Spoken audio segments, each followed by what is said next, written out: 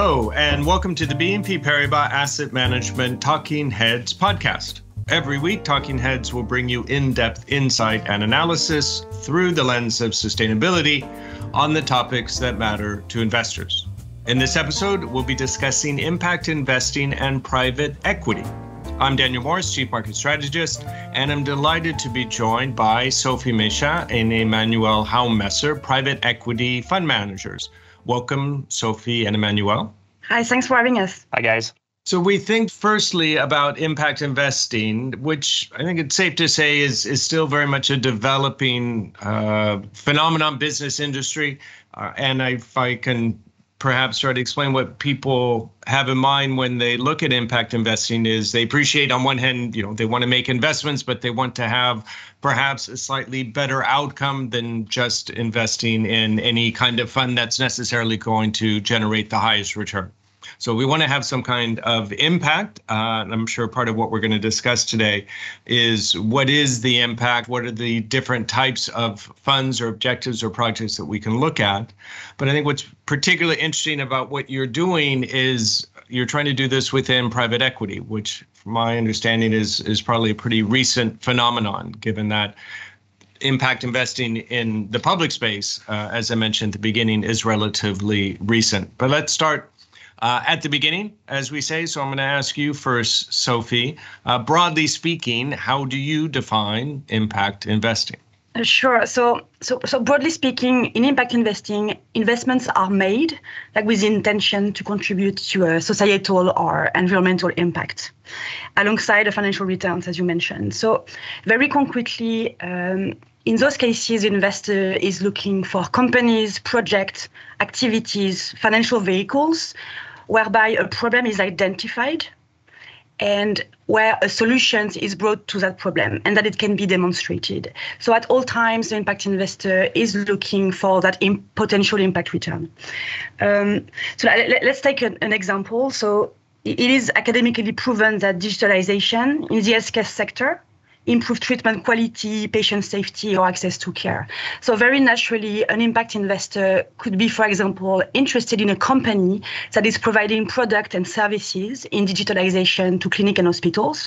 It can be about, okay, how do I provide an hospital with a medical documentation system that works better, that manage patients' records more efficiently, or manages emergency room workflows. So we see more and more companies offering interesting financial returns, but a really demonstrated concrete solution to a problem with, in the end, the intention to improve the quality of care that patients have access to. And maybe finally, so impact investing works actually really well in private equity for three reasons. The first one is that the investor has a strong influence on companies. It can really act on its transformation. The second one is the access to information, all the data about the company and its development.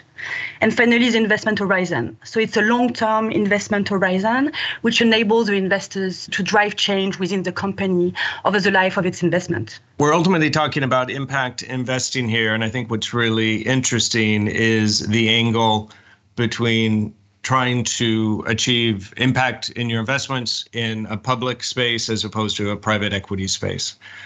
Sophie, what changes fundamentally from your point of view when investing in impact private equity versus private equity more generally? And maybe you can talk about how that impacts the investment process, particularly in comparison with traditional asset management. Sure. So, the traditional investor balances at all times the financial risk and financial return that it is exposed to. And the impact investor in private equity, but also in other asset classes, is going to do the same thing, but it's going to manage two things in addition.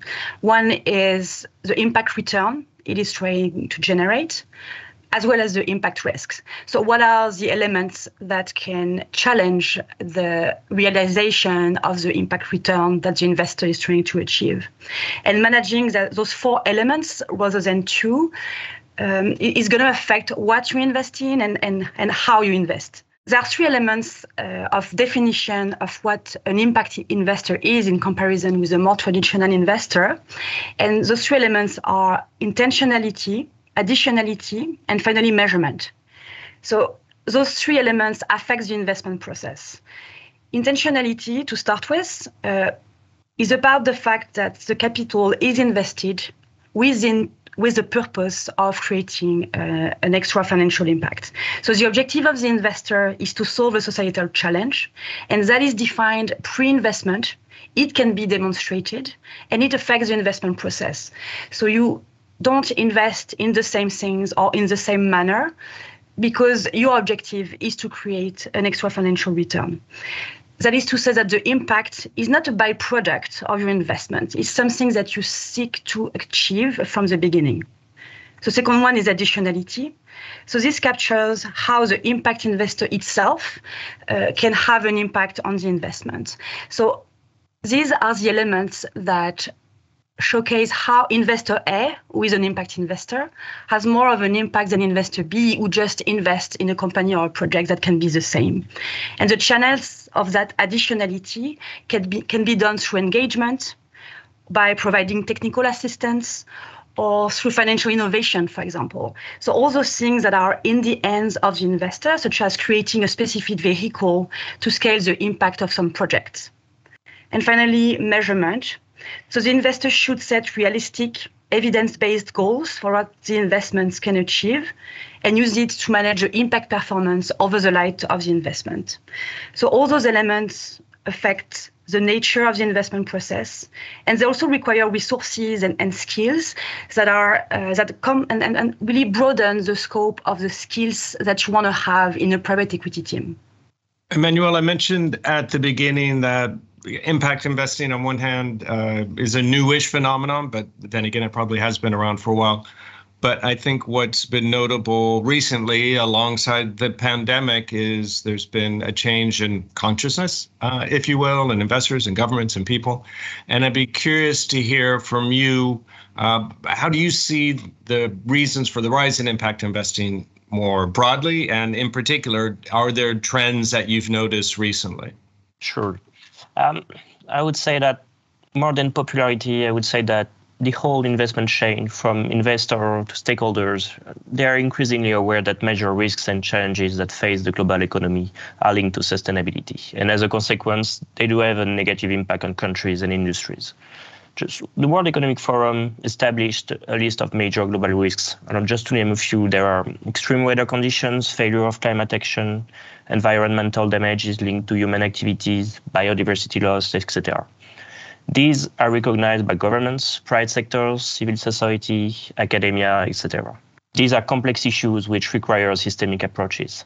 That said, the capital needs to find a solution is massive. It is estimated at 6.7 trillion annually just to address challenges such as climate change, global inequalities, water scarcity. Also, very influential, through regulations mostly, the public sector does not have sufficient means to provide alone solutions to these challenges. So the private sector has then a role to play. Investors ultimately have a role to play. Another point I would make is that sustainability challenges transform economic sectors as a whole. So investors must take them into account from a risk perspective, but also because answering these challenges can also represent business opportunities, And finally, I would say that the role of the private sector, and in particular that of investors, is also called into question. The demand of the general public for responsible products at a minimum, and more importantly, with a positive impact, is growing. It's a sign of change in consumer behavior, and it's backed and promoted by governance. Emmanuel, you mentioned some of the challenges we all face, though we're talking about an investment vehicle. So, Sophie, I'm going to turn to you and ask the question. There are some perhaps more obvious areas when we think about where you could be investing: renewables, energy efficiency, healthcare. Where do you see the most interesting opportunities as you think about where to invest the funds that you have? Sure. So it's true that the growth of impact investing thus far has been organic and fragmented. So that said, we see opportunities now across sectors and themes, with more and more private equity managers launching impact strategies. Now, some themes or sectors are more emerging than others, and as such are more or less investable. So healthcare, as you mentioned, is one for sure. especially after the pandemic and the stress it has put on the health infrastructure and showcasing its inefficiencies. So we see managers focusing on investing in companies that really compete on the quality of care, the access to care, and its affordability. So it is still a really important theme. So another one that is less looked at maybe is social care, with strategies that are targeting companies that focus on providing products and services that solve challenges around the increasing share of the elderly in our populations. We also see opportunities around the rise and the increasing recognition of mental health as well. Another one is the increasing number of working parents. So this changes how you can conduct a family life and create some new needs, create some problems that companies can answer through their product and their services. Another sector is education. So providing learning and training opportunities to individuals at all stages of their careers and that are adapted to their personal situation is another opportunity. That said, we find that the education sector is still quite early stage, and we see more venture capital approaches there than growth or buyout, for example. It is also the case of sustainable food and the agriculture system, quite early stage, as well as many propositions that are emerging from the blue economy. Finally, a booming theme is circularity. So circularity is about material reuse, sustainable design of products, services, and supply chains. This area is emerging, but expected to grow significantly because it spans sectors and end markets and will be critical in the fight against climate change and to reduce the pressure on natural ecosystems. So quite concretely, for example, like the decarbonization of industrial processes is one promising theme that we see, and it is readily investable and a massive opportunity for impact and critical to our economies.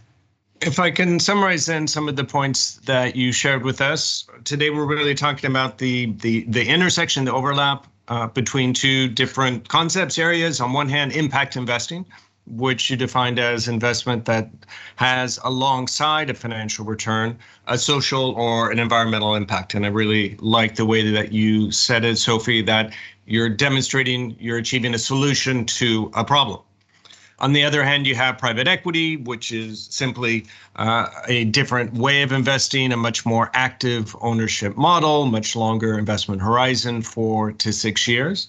And you pointed out that private equity in itself can certainly help diversification within a portfolio.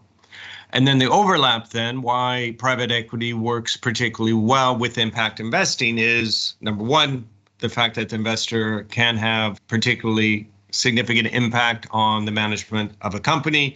2, you have perhaps privileged access to information. And then finally, 3, you have a longer term investment horizon. And when we talk about impact investing, that's often a very critical component. And then lastly, when we think about impact investing, it fits very much alongside everything we have in mind when we look towards sustainable investing broadly. Well, Sophie, Emmanuel, thank you very much for joining me. Thanks for having us. Thanks for having us. That's it for this week's episode of Talking Heads. If you would like more information, please reach out to your BNP Paribas Asset Management contact or check out our Investors Corner blog. We recommend subscribing to Talking Heads on your favorite podcast channel. You receive your podcast episode every Monday afternoon.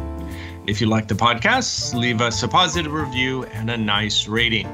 You've been listening to the BNP Paribas Asset Management Talking Heads podcast with me, Daniel Morris, Sophie Méchat, and Emmanuel Hamesser.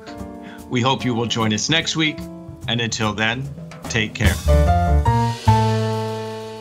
This podcast presentation includes a discussion on current market events and is not intended as investment advice or an offer of products or services by BNP Paribas Asset Management. Please keep in mind that the information and analysis in this presentation is only current as of the publication date.